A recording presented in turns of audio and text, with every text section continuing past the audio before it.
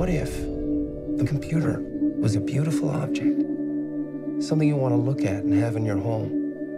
And what if, instead of it being in the right hands, it was in everyone's hands?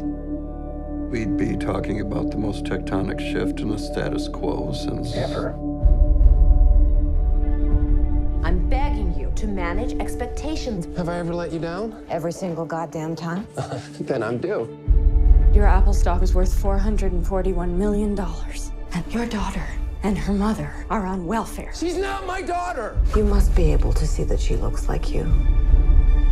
We will know soon enough if you were Leonardo da Vinci or just think you are. You're the only one who sees the world the same way I do. no one sees the world the same way you do. Everyone is waiting for the Mac. What are people going to do with it? It's an abstract. They're gonna do that? You're issuing contradictory instructions.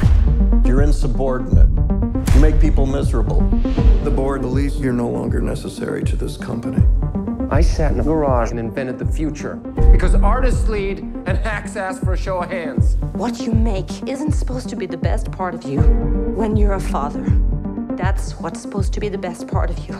I'm the only one who knows that this guy is someone you invented. Is there a plan? The plan will reveal itself to you when you're ready to see it.